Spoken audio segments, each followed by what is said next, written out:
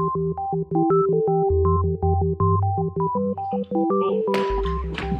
right, so my name is Mohammad Azam, all right, and this talk is of course about iBeacons in real life, and I said real life because I've actually used them in like real life in a practical scenario. I'll talk about that. This is a little bit about myself. I'm a senior mobile developer at Blinds.com, Microsoft MVP, doesn't really matter over here, I guess. This is my web blog, azamsharp.com. I do have a Azam Sharp YouTube channel. It has like maybe 5,000, 4,500 subscribers. It's about iOS development. And of course, it's on YouTube, so it's free. Udemy instructor. I only have one course on Udemy. This is my Twitter handle. Author, speaker. I write for Code Magazine, which is mostly a .NET magazine, but I publish iOS articles over there, which is kind of weird, but yeah. And I love to go to different places. I've been to like Costa Rica and all these little small places, basically. I work for Blinds.com, which is one of the few cool companies in Houston, or might be the only cool company in Houston. This is one of the pictures. This is like some sort of a Comic-Con going on, and we have like this like every month or so we have something going on over there. But I work as a .NET developer. Well, I work as a senior mobile developer, but most of my work is like .NET, like JavaScript, CSS, mobile websites, C#, ASP.NET, and AC. But I'm really passionate about iOS, so I spend early morning, like 4 a.m., 5 a.m., working on my own projects, inching like every step, like, you know, progressing like each and every step every day, and then releasing it. I have a couple of apps on the App Store. I'm just going to go like 60 seconds on these. ABC Pop, it's a game. Cocos 2D 2010 release, made in 1 week. Kinder Pop, pretty much like ABC Pop, which is like a kid's game. For iPad, Mathema Chicken. It was featured in some magazine, not magazine, sorry, Math 4 website, some website, not on the Apple Store, but some websites for kids doing addition, subtraction. Don't worry about it. That's actually the whole purpose of that slide. I can say don't worry about it. It's a free app, to-do list. You can download it from the App Store. This is the app that after games, I decided I don't really care about games. I don't play games. So I'm going to do something that I kind of do on a regular basis, vegetable gardening or gardening in general. So I created this. This was featured on the App Store multiple times, and it's still considered the best vegetable gardening app on the App Store. So I was really proud of it because I developed like 30, 45, or 1 hour a day early morning, and I pushed it out in 2012. And then it got featured in 2013, January or something. This is also a free app. This is just from the kindness of my heart. Houston was flooded, so I created like a crowdsourcing app like Waze, but for flooding. So you're driving, you open this app, you shake your phone, and it's going to drop a pin indicating, don't come over here, it's flooded. It's free. For South Carolina too. Oh yeah, it's, oops, sorry. So you can use it in anywhere basically, right? Yeah. So this is the agenda for the talk, understanding iBeacons. Then I'll talk about the Arrived app, which is on GitHub, a museum tour app, and Dude, Where's My Remote? It's a very small app to find your remote. So what exactly are iBeacons? Now iBeacons are, of course, Bluetooth 4.0, low energy or low powered energy, and you can get iBeacons in many different forms. Now this one that's being displayed, this is an S-mode iBeacon. iBeacon will send a signal. But basically what happens is you enter a store, like a Macy's store or whatever, Panera Bread, and you enter a store or you're just walking outside the store and you have the Panera Bread app installed, you get a notification, hey, if you buy a bread, soup is free or something like that. So it's context sensitive. It's not going to send you a notification while you're sitting at home watching some reality show and eating popcorn. It's going to send you a notification when you are actually there, all right?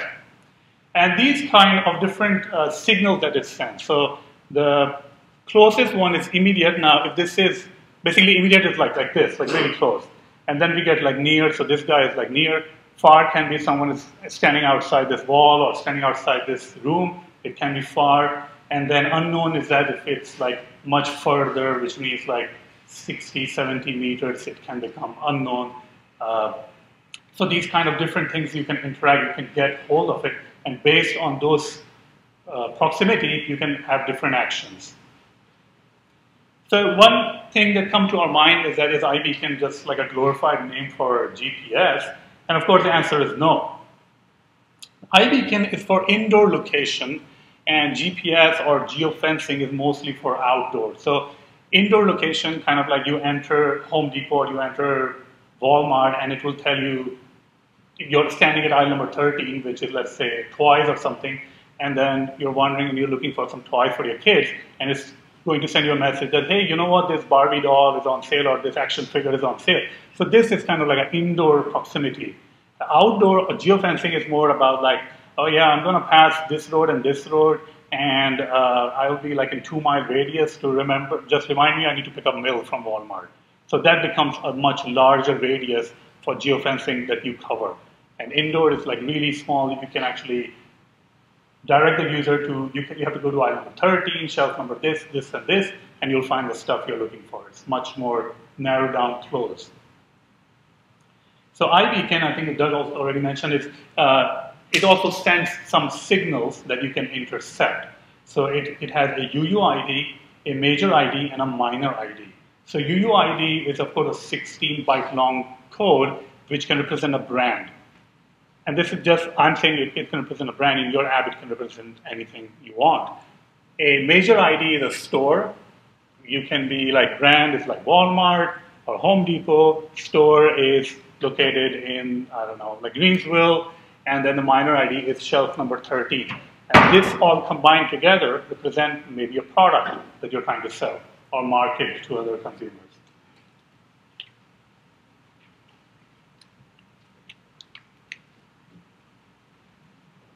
Now, iBeacons are, of course, there are hundreds of different iBeacons. The most popular one is, of course, the Estimate. It's cute, and I think they were kind of like the first ones to basically put it out to the market in a nice way with the API and everything. So they do provide a very nice API, and they have other products like Nearables also, which I'm going to talk about.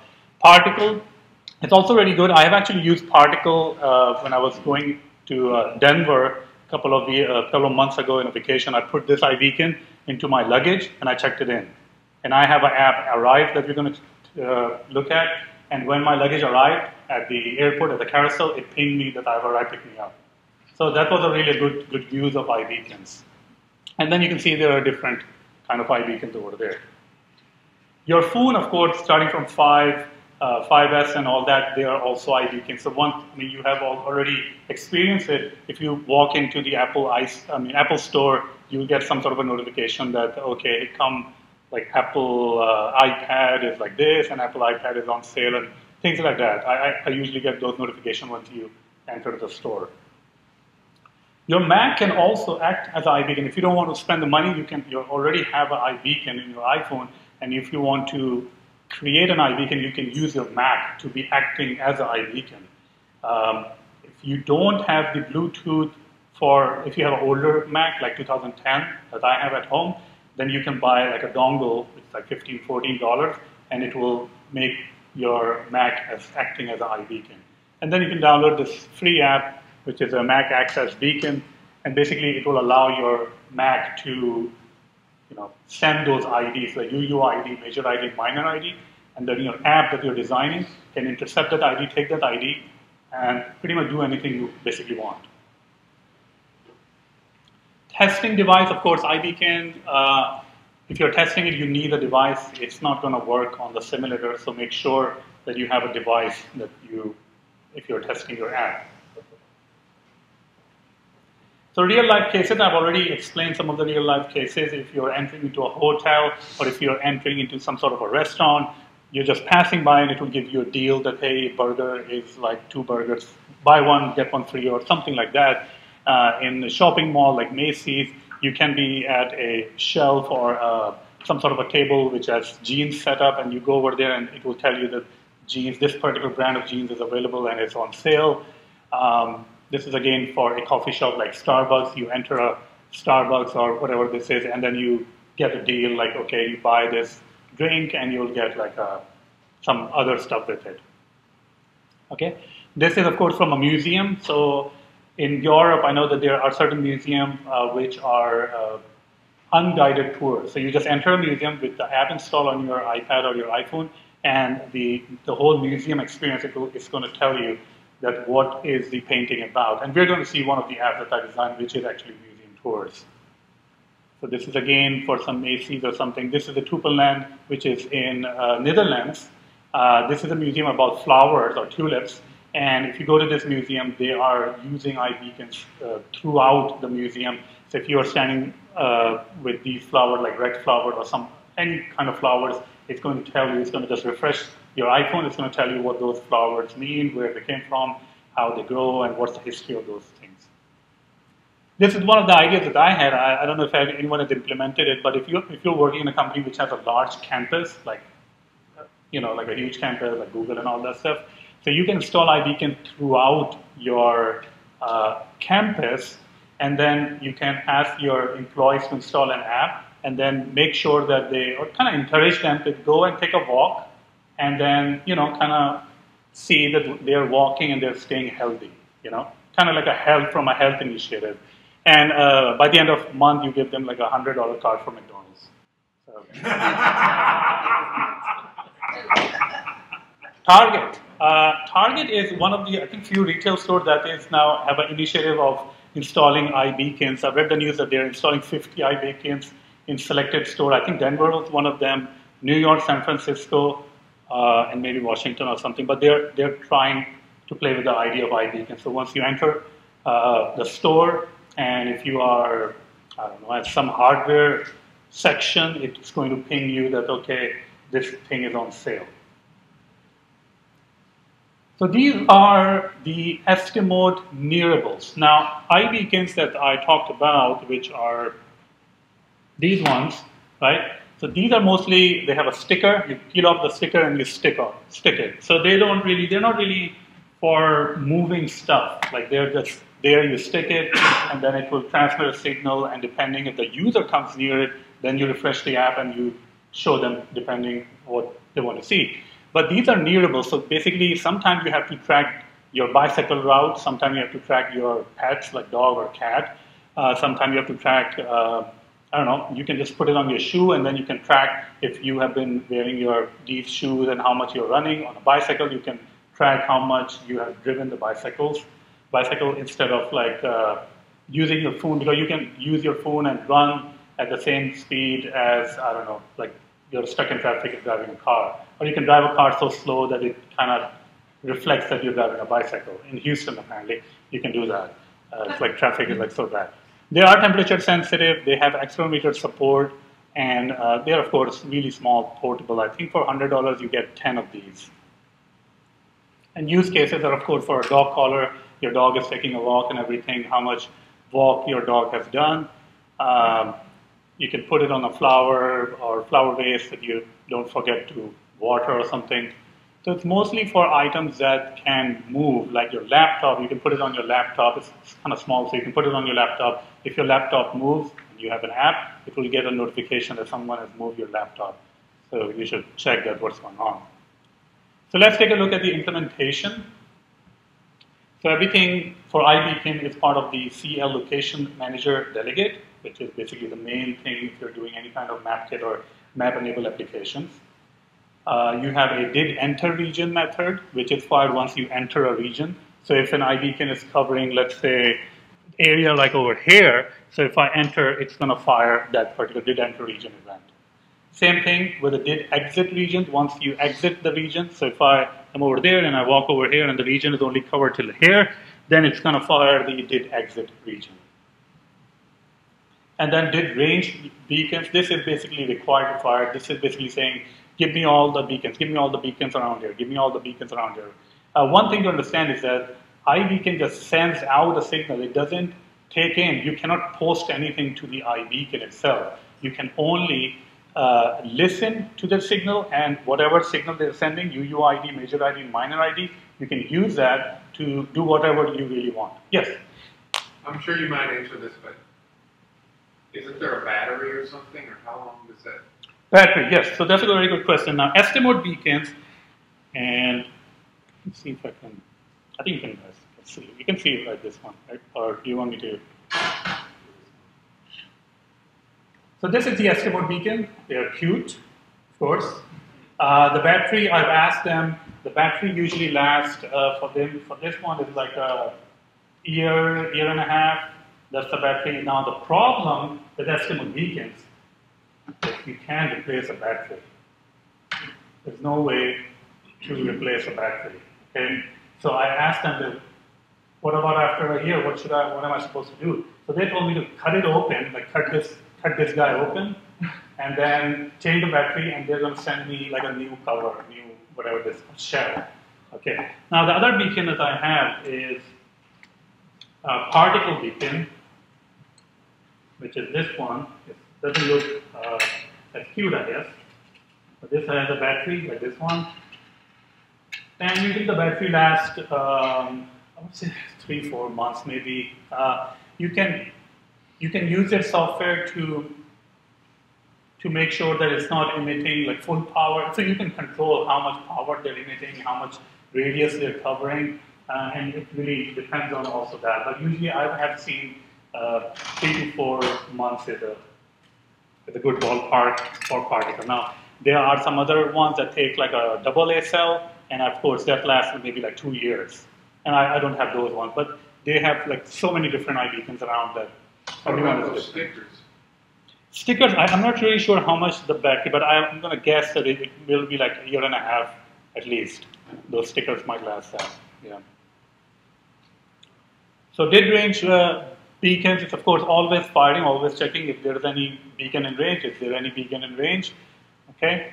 Authorization. Now, if you are doing iOS 8, I think it started from iOS 8, that you cannot really put the person like a user location on the map, or you cannot even get the user location unless you say request permission. You have to request that, hey, I'm going to use your location, will you allow this? Okay, so this is the method, basically it fires or request always authorization, and you call that, and you still have to do info plist, you have to go and write the message that will actually appear.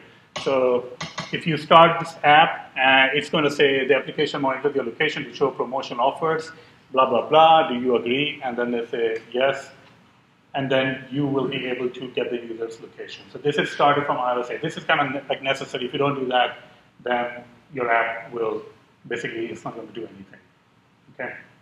The other thing to make sure is that always make sure that your iBeacon has battery, because sometimes you will have the iBeacon in your hand and you will not be able to see the iBeacon in like a console, or you will not be able to detect iBeacon. So first, before even starting with iBeacon, make sure that iBeacon has battery and everything is charged, or the battery is at least new.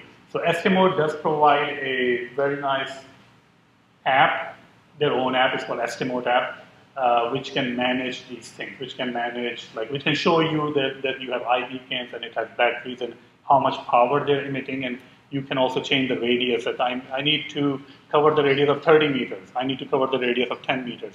So you can do that with the app itself. You have to make an account with them, like a username and password, but you can do that.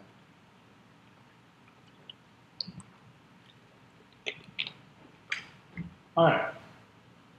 Background monitoring. This is really cool. I'm going to show you, and hopefully it will work. Background monitoring means that your app doesn't have to be like on the foreground running. Like once you, let's say if I'm at the airport and my iBeacon is inside the luggage, I don't have to be looking at the app, like my own app, that, oh, it has arrived, it has arrived, it has arrived. No, I can be doing anything. I can be calling someone, I can be doing some to-do list or reading news. So iBeacon does background monitoring, so it can fire events in the background. It can even fire events if your app is killed. So if you manually kill your app, like double tap and then swipe up and then delete the app, it will still fire the events for the background, which is kind of cool, because I mean, if some people actually like to kill their app, like once they're done with it, which is kind of weird. My parents kind of unplug their router once they're done with the internet, so it's kind of like that, I guess. All right, so let's see some demos. So I already have the code. Let's go first see the demo itself. All right. So I'm going to show you the Arrived app.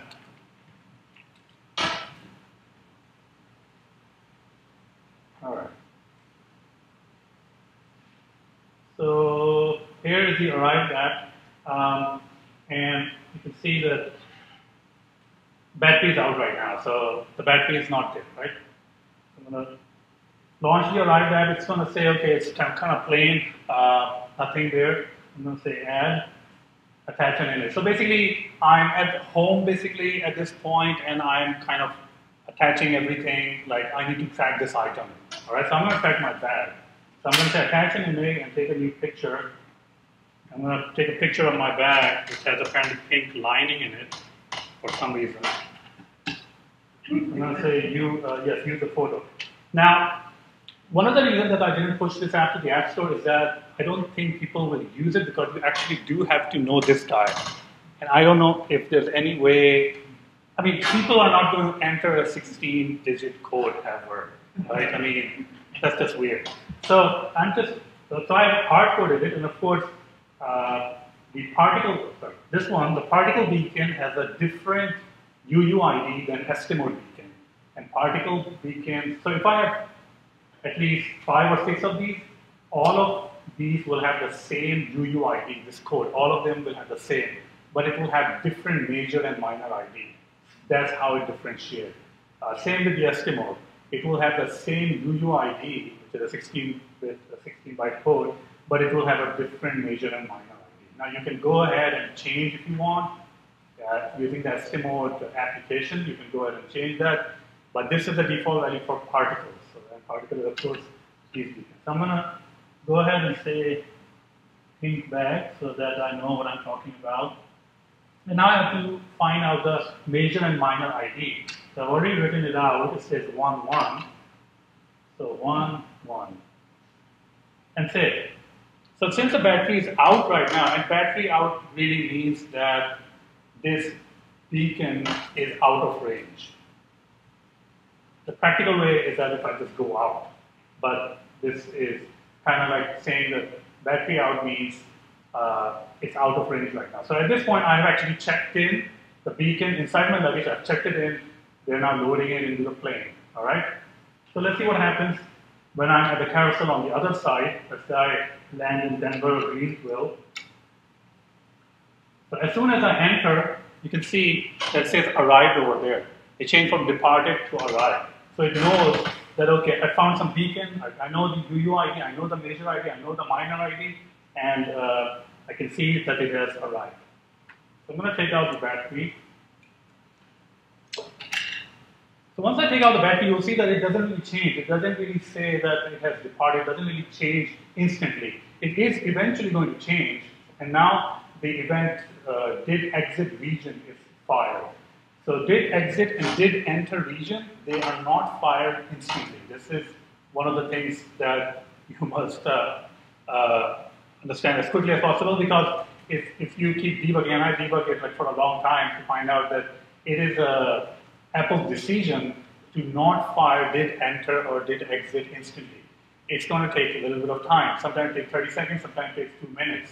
The reason for this is to make sure that the person has actually entered or exited the region. So let's say this is like Home Depot, and they have like iBeacon, and I go in. So if it's firing instantly, so my phone will ping right now because this is like kind of like an entrance, right? I don't really want to do that because, so Apple doesn't really want to do that because maybe the person says, oh, I forgot my keys in the car, so let me go get that. So it's still at this point, person has entered, you're not 100% sure that he or she has actually entered the store. So you have to wait. This event will be fired maybe 30 seconds, maybe 60 seconds. It also depends on your device. I've seen on faster devices like iPhone 6 and iPhone 6s, iPhone 6 actually firing much more, a little bit quickly. I have iPhone 5, so it's a little bit delayed. Okay, so I'm going to go ahead and go back. And I'm just browsing, and I'm waiting at the baggage claim, and I insert this. Let's see that eventually it finds out that or not. So pink bag has arrived. I'm going to click on that, and of course it says arrived. All right. I'm going to take it out again. So we have seen that it does fire on the background. So on the foreground, we have already seen that now I was away from my app, and I was just browsing some news or browsing some other stuff, and it did fire, it did show that the baggage arrived, and this is just a notification, and we can go over the code. So you can see that it's arrived. Now, the last thing I'm going to try to do, and hopefully it will work, is that I'm just going to kill the app altogether, all right? So once it says departed, I'm going to go back and kill the complete app. I'm going to go over here and just kill the app. So now it's gone, okay? So now there's no app. It's not even running in the background. So let's see if it works. So I will enter, I will plug it in, it has arrived. Sometimes I've seen it's not working, but sometimes it takes a lot longer.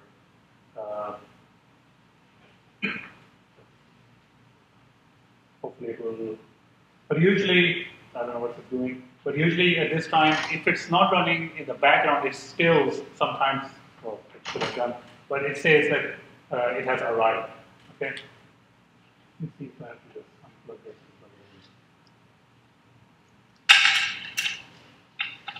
Yeah, I've seen a couple of times that it doesn't work.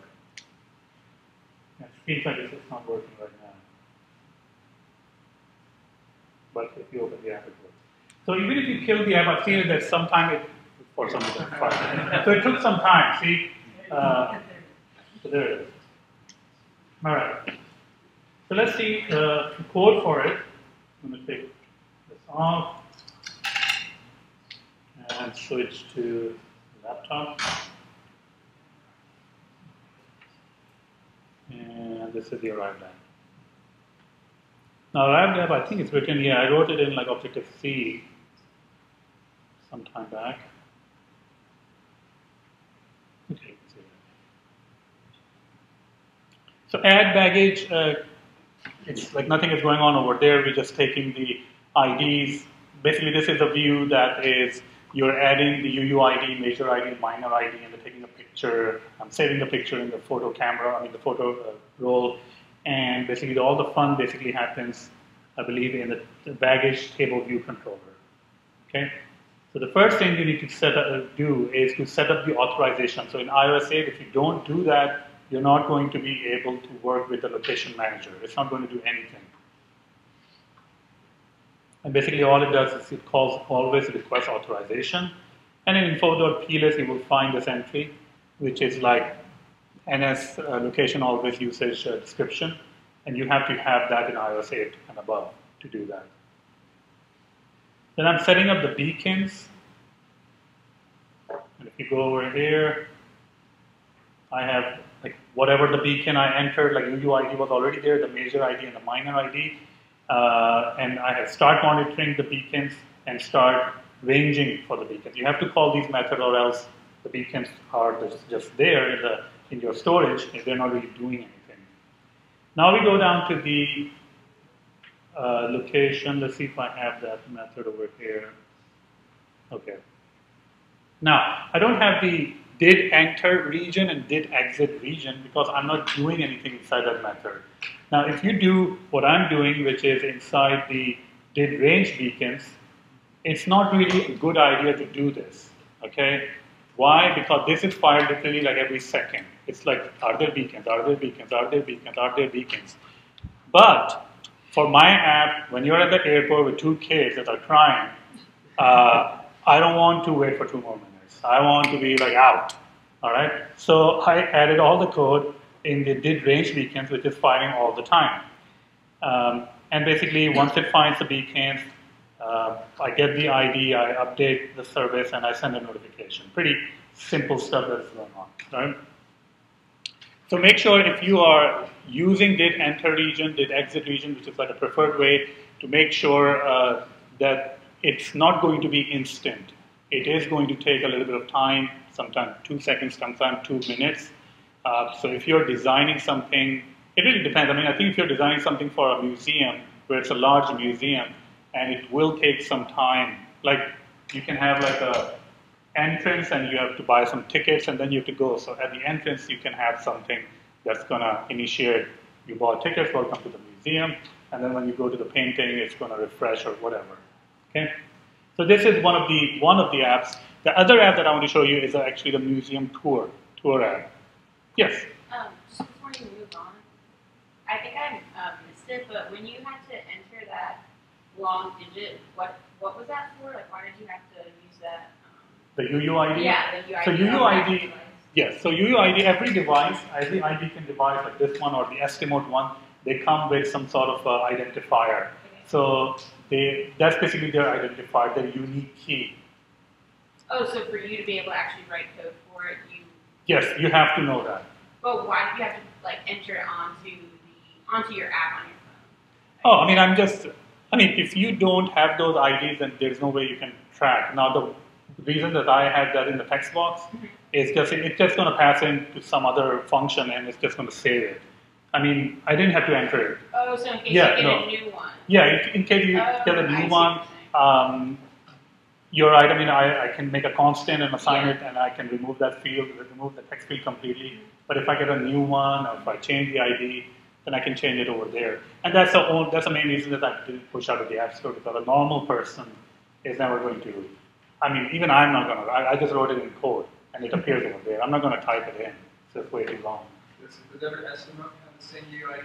Every Estimote, I believe, have the same UUID, but they have, of course, different major and minor IDs. And you can go ahead and change using the Estimote application. You can go ahead and change UUID, major ID, minor ID, and you can do that. Yeah, I have a question about that. So, yeah, the Estimote thing actually talks to the device. Yes. And that device listens to it and then changes it. Yes. Okay. So, what's stopping you from walking into a museum and changing all of their IDs? Very good question. Now, the problem with that is you cannot. There's no way. Well, I won't say there's no way. There are some low-level APIs which you can use to, if you, let's say, enter a museum or a Macy's, then you can get all the IDs and then you can use that. Unfortunately, you cannot push that particular app to the App Store. If Apple finds out that you're doing that, your app is 100% going to be rejected. So, and the reason is same. If you enter Macy's, you get all the IDs, you go home, make an app, and then you publish it to the App Store, people download, they enter Macy's. Hey, why are you at Macy's? Go to some other store. There's a good deal going on over there. So in order to avoid that, if you can get the IDs, and there are some, I think, Mac apps that does that, that they can get the IDs. I don't think they're on the App Store. They're just on some websites. But yeah, if you push it to the App Store, it will be rejected. Apple will not allow it, and for that exact same reason. But there's nothing stopping the developer from No, there's nothing. You can install it on your phone or on your Mac, but you cannot push it out the App Store. And I guess if you don't push it out the App Store, then no one downloads it. So I guess what he's saying is, if you did that, could you write an app that would go in and change their numbers, and then their app would be able to communicate with us? I don't know if you can change. I'm sure that you can. Well, yeah, that's sort of what I was saying. You're saying that this Estimote app can change the Estimote app can change it. So yes, so I would say yeah, maybe that you can also change that if you can get those IDs. Estimote app must have a key that's using some encrypted protocol. But I'm sure if you figured that key out, you'd be able to do the same thing, right? It's just over the air. Well, I could just take their app and walk in. And there may be somebody. Oh yeah, get their app, I guess. Yeah. Maybe you have to have those IDs registered. All right. So the next tab I want to show you is the Museum Tour app. I'll take this away.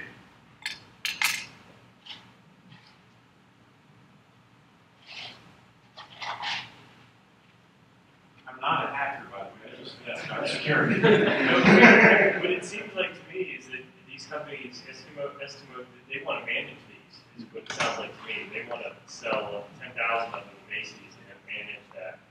Would you agree with that? That's their... They do have like a dashboard, yes, on Yeah, their website, so they do manage these things. Yeah, that would make sense. Hopefully none of us will go in there and change all their... So here we go. So I'm going to start the museum app. This also uses iBeacons, and these use Estimote iBeacons. So it has whatever the information, museum tour, start button, sometimes say start, and it says looking for beacons. Now ideally, and I believe that I have done that, ideally you will have like a proximity near, because immediate really means like really close.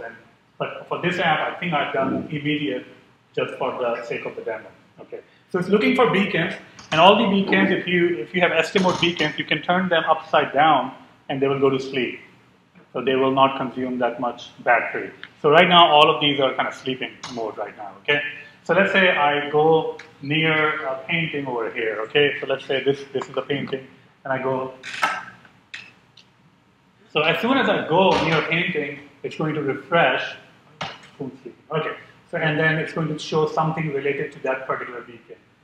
And I can go ahead and look at the material, I can look at the painting. The great thing about this is that you can change this dynamically. I mean, if you have a server or some file that is managing this information, you know, you can change it, you can update the information related to the painting. Let's say you find something new about the painting, you can update, you can add something. You can keep on constantly updating the painting or the material, whatever you have, all right? So now if I take this out and I take some other beacon, which is like a mint. So now it refreshes and it shows you like a different. And of course, I already told you that I'm checking for proximity, which is near. And near is like really near. Most probably you don't want to do that in a practical application. You want to do at least, I mean, immediate. You want to do near. Near is kind of like, maybe I'm standing over here, this is near, and this is the painting. This kind of makes kind of sense. But for the demo, I'm just using immediate, all right? So now I will go to some other painting, and then it refreshes with the painting of a boy and all the text and everything, okay?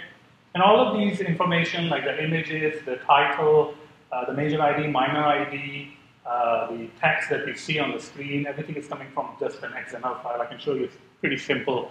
Now you might be wondering what happens if you bring all the beacons close together, right? So chaos. So this is really what happens when all the beacons are really close, okay? And you don't really want to do that. So if you're designing a retail application or a museum application, most probably you want to spread out the beacons so they're not like interfering with other ranges. And that's why I have these beacons somewhere else, like over here. Okay, so let's look at some of the code for this. Now this code was written in Xcode 6.4 and Xcode 7 has a lot of issues, so I'm not going to run this and you'll see everything red, but don't worry about it. First, let me show you the, where'd it go?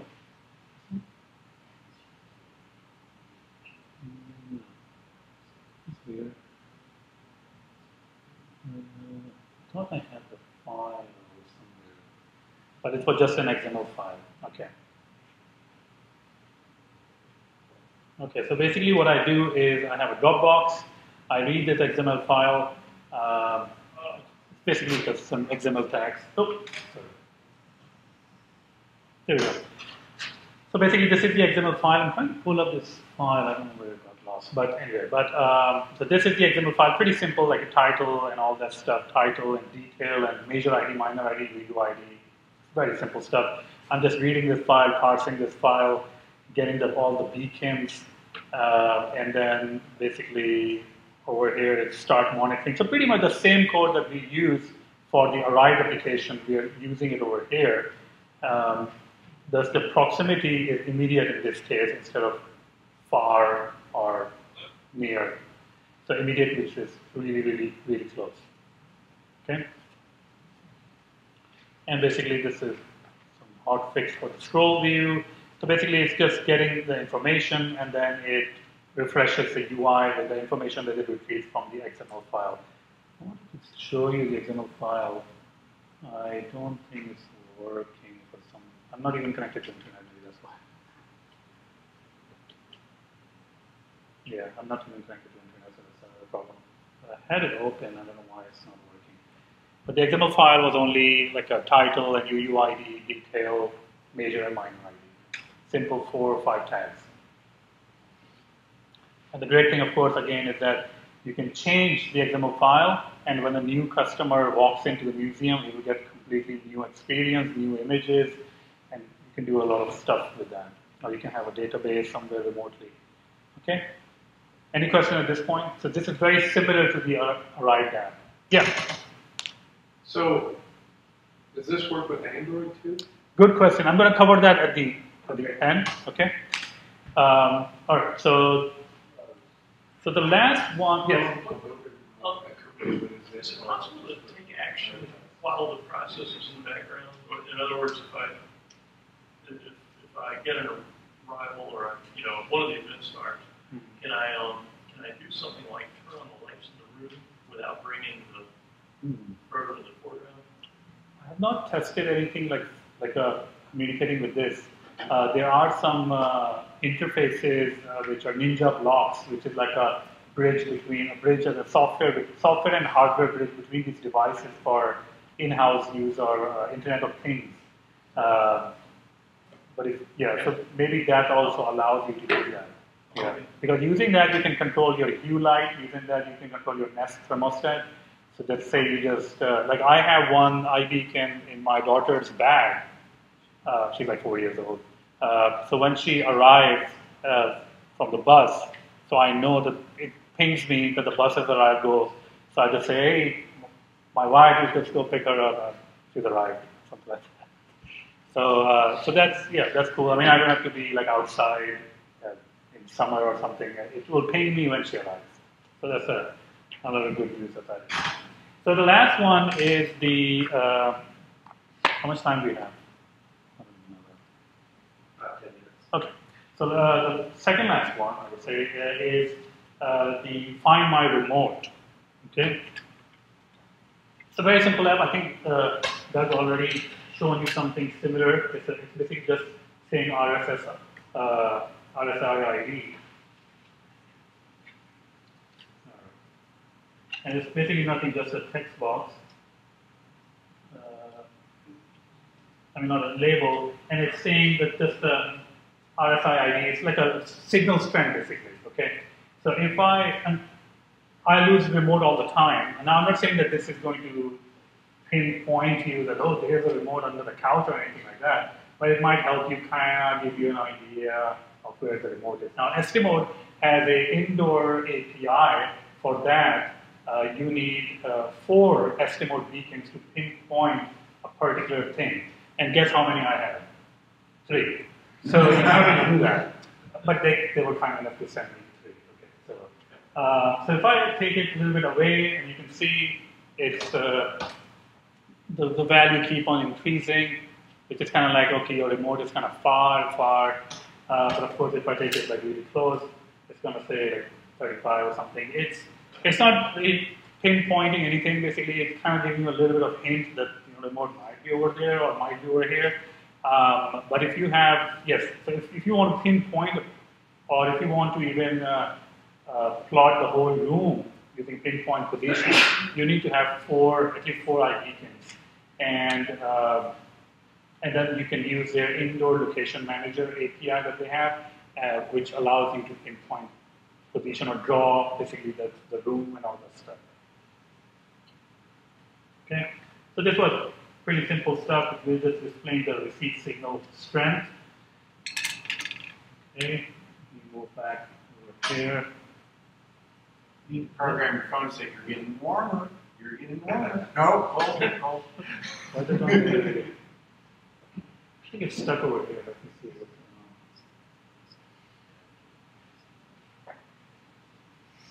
going on. Okay.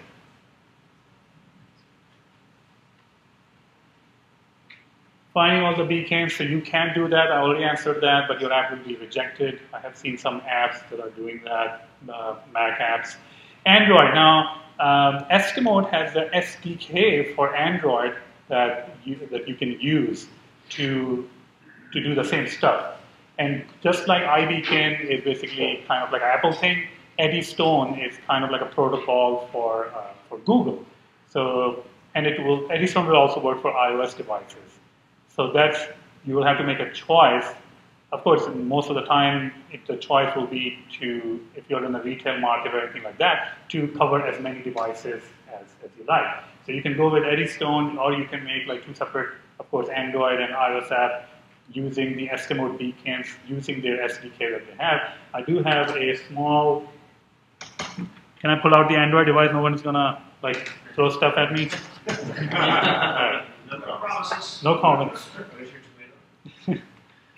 Okay, let me, hopefully it will work because, all right. Now, this doesn't have any UI, nothing, okay? So it's all it's going to do is put something on the console. So that's why I'm hooked up to the device, because if I run the simulator, most probably it will be midnight. Let's see. So hopefully it will run on the device.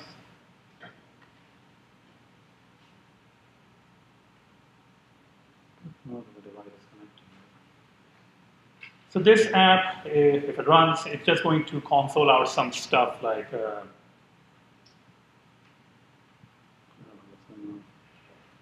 run.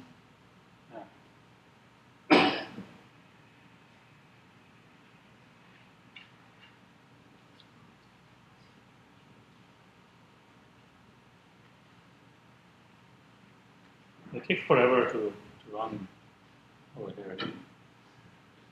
Okay, so it's running over here. You can see something going on a console. It says 0 iBeacon found. It's looking for estimate iBeacons, and I believe it's not able to find it because all of them are sleeping. So if I turn one over, hopefully it will find something.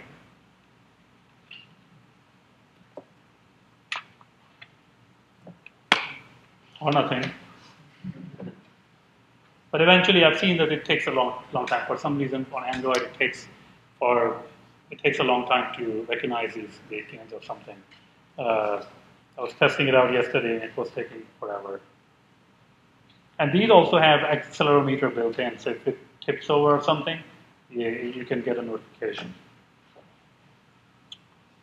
I think Bluetooth is on and everything is on. But yeah, if it was working correctly, then you will see simply just a number, like 1 iBeacon found, 2 iBeacon, or 3 iBeacons found. All right, let's close this. All right, let's go. So we are reaching the end of the. So some of the resources, Learning iBeacon by Craig Gilchrist is a very nice, kind of like a 100-200 page book, in which he also goes ahead and covers ninja blocks and all that stuff. Their Windows website is, of course, always great for iBeacons or anything iOS related. I've done some YouTube channel videos, 66, 67, and 68, which are part numbers, in which I covered the particle beacon. Mac acts as beacon. If you don't have iBeacon, you can convert your Mac computer into an iBeacon. Run this app. It will give you a UUID, the major ID and minor ID, and just go ahead and create an app, and it will intersect that or take that, and then you can use anything you want. Arrived app is on the GitHub. I didn't push it out to the store. It is older version, so 6.4 Swift. So if most probably also I'm using 2.0 Swift, so it doesn't compile in that. I haven't updated that for that. So you will see some errors over there. But you will see the code is pretty straightforward, and the same code is actually used in the museum app or any other app that you are actually building. My contact, azamsharp@gmail.com. I'm on Twitter at azamsharp, and my blog is azamsharp.com. And that's it. That's pretty much it. If you have any questions, anything related to iBeacons or anything, I'll be here till tomorrow. And yes? People are wanting to do like a beacon that's kind of more of a permanent placement that didn't utilize batteries. Is there like a beacon that plugs in, or could you use like a Mac or something in a production environment? Like an iBeacon that's hooked up to the ball? Yeah. I have not really seen that. I have seen iBeacons with like a AA battery that lasts like 2 years. But hooked up to a wall, I'm pretty sure that there should be something related to that. But I have not encountered anything that's plugging up to the wall. I mean, yeah. No questions? So thank you very much. Thank